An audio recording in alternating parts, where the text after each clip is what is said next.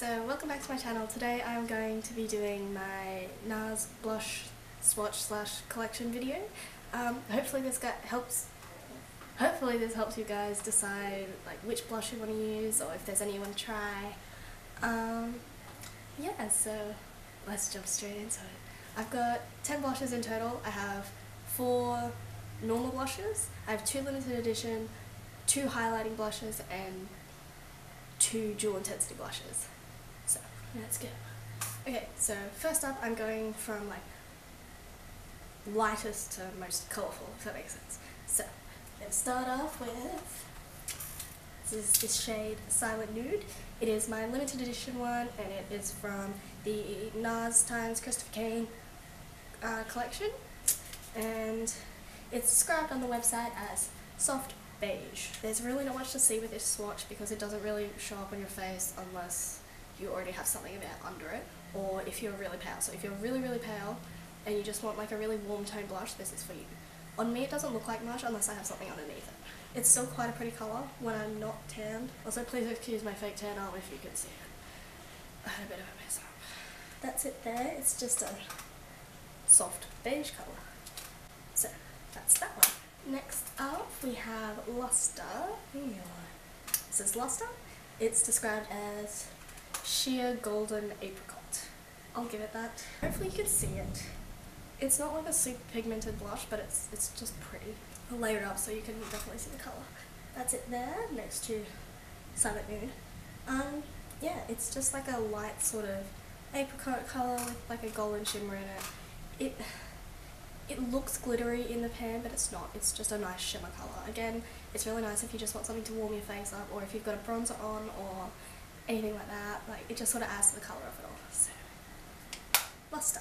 Next up we have Lovejoy, which is shimmering bronzed rose.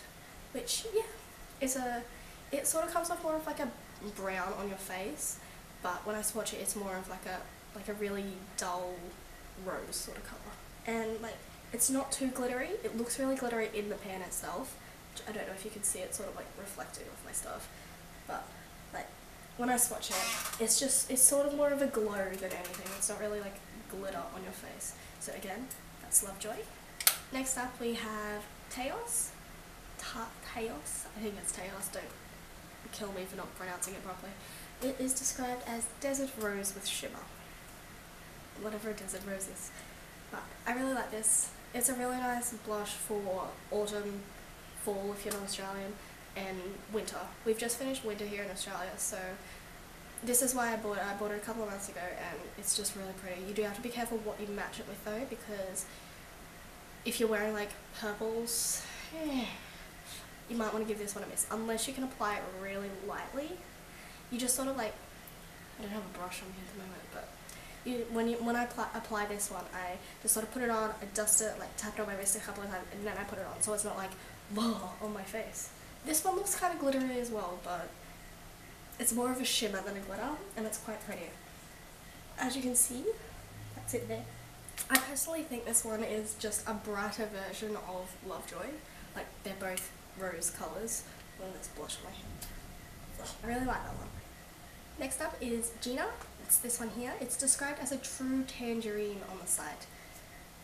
I don't know if I agree with that. Like, yeah, it's definitely got like an orange sort of tone to it, but it has a bit of pink in there too, so I wouldn't really say it's a true tangerine. It's more of like a coral kind of colour. But this is the first actual blush I ever got. The first NARS product I ever bought was Albatross, which you'll see soon.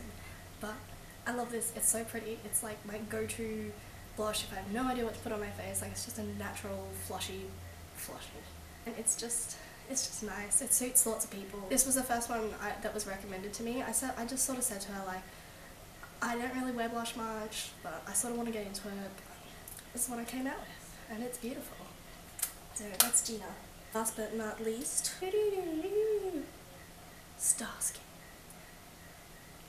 It looks terrifying, but it's not. It's actually really pretty. It's sort of what you want to do if you're not feeling great or anything like that, which I haven't been lately. I've had the flu since like last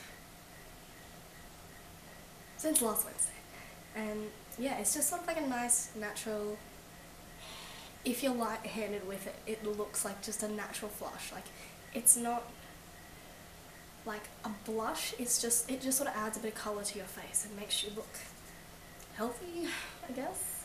So this is described as a neon pink on the website, and yeah, it's a neon pink. But it's beautiful. It's my limited edition, so I don't know if you can still get it, but it came from the Christopher Kane collection, same with Silent Nude, and I love it. God, clean me up. There's colour everywhere. It's on my legs. Okay, so next I'm going to show you my dual intensity blushes. I have 2 of them, as I said. But first up is Fervor. I don't quite know how to say that, but I'm just going to say Fervor. Fervor. I want to say Fervor. Who knows? I'm just going to say Fervor because it's easy to say. I really like this. I mainly bought it for this colour here, which you'll see why when I swatch it, because it is beautiful. It's described as, this one here is described as shimmering soft pink, and this is sparkling deep coppery rose. I want to agree with them and say that it's copper, but I'm not 100% sure. It's not what I think of when I think of copper. Anyway, I'll swatch these for you. So this is the shimmering soft pink, and this is the sparkling deep coppery rose. Look at that. Just take that in. They're so like beautiful. Like all NARS blushes are pigmented. These just are a whole nother level. I bought this one because I wanted something like deeper than Taos. And this has quite like a deep tone to it, but again, be really light-handed with it though, or you'll end up looking like a clown, but it's just so pretty. I love it. Perfect winter blush for all you Americans out there. Yes. On to my second one. This is Frenzy, and it is described as a sparkling soft pink gold highlighter, which is my life, and shimmering bright tangerine orange. See, this is tangerine. I don't think Gina is a true tangerine. I think this is tangerine.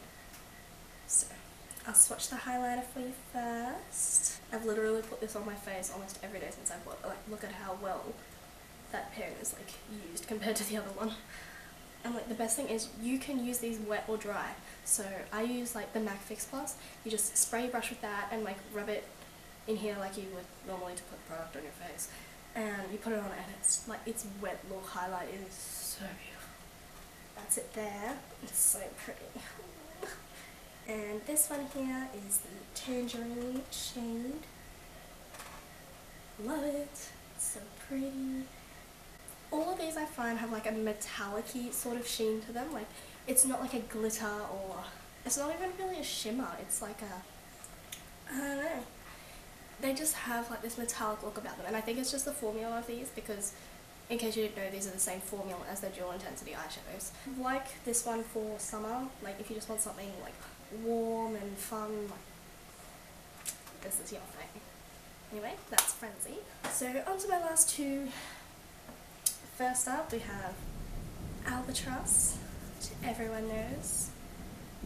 It is described as a luminous golden glow. If you look at it there, it looks quite white and ashy, but I'll blend it out for you and you'll see what I mean. But if you blend it out, it like reflects gold, like a champagne. It's like a less intense version of the highlighter from Frenzy, which I love. It's super pretty. So this is the first product from NARS I ever bought. Aww. I'm pretty sure this one was limited edition, but all I know is that you can't buy it anymore, but it never specifically said it was limited edition when I looked at it. But when I got it, it had like limited edition kind of packaging on it. It was from the Andy Warhol collection or something. This is called Satellite of Love. I love this, but I don't like it, if that makes sense. Like, it's so pretty, it's such a nice colour, like, it just ticks all the boxes, but the glitter. This is so glittery. It's described on the website as sparkling gold sand, which, yeah, I should have realised it would be sparkly, I guess, but I didn't think it was going to be this sparkly. I'll swatch a few, oh, you'll see what I mean. but it's such a pretty colour. It's like a, if someone put glitter in Silent Nude, this is what it would look like, but maybe a bit more pigmented. It's raining. See? I don't know if you can see that. It's like a really... Okay, so I don't really know what happened to my camera just then, but back to what I was saying. I think it's almost like a rose goldy kind of toned highlight, I guess. Like, you probably can't see it, I'm probably too far away. That's having a camera that doesn't autofocus when you're filming. I really like this, it's really pretty, but the glitter. But the more I blend it out, the more it seems to disperse and become more of a shimmer than a glitter, so maybe you've just got to work it into your face. So, again, that's Satellite of Love. And that's it for my NARS Blush Collection. Let me know if you liked it, like, comment, subscribe, you know the drill. But yeah, also, I'm really excited because it's October. And you know what October means. Halloween! I know I'm Australian and we don't celebrate Halloween here, but I just love Halloween. And I know a lot of people don't, but I love all things creepy and crazy, and my birthday falls on like November 15th, so I always used to have a Halloween party, but it's a couple of weeks late. But oh well. Past couple of years I've gone as Marilyn Manson. But yeah, I'm hoping to have a bunch of Halloween tutorials up for you guys because I finish uni in 2 weeks, but I have a lot of assignments coming up. I have like 6, 7, maybe more. It's okay, what can you do? But yeah, once I finish, I'm definitely going to smash out a whole bunch of videos for you guys. I have a Cledalise, I hope that's how you say her name, inspired 7 Deadly Sins. I have a zombie bite / infection makeup, which I posted on my Instagram a couple of days ago.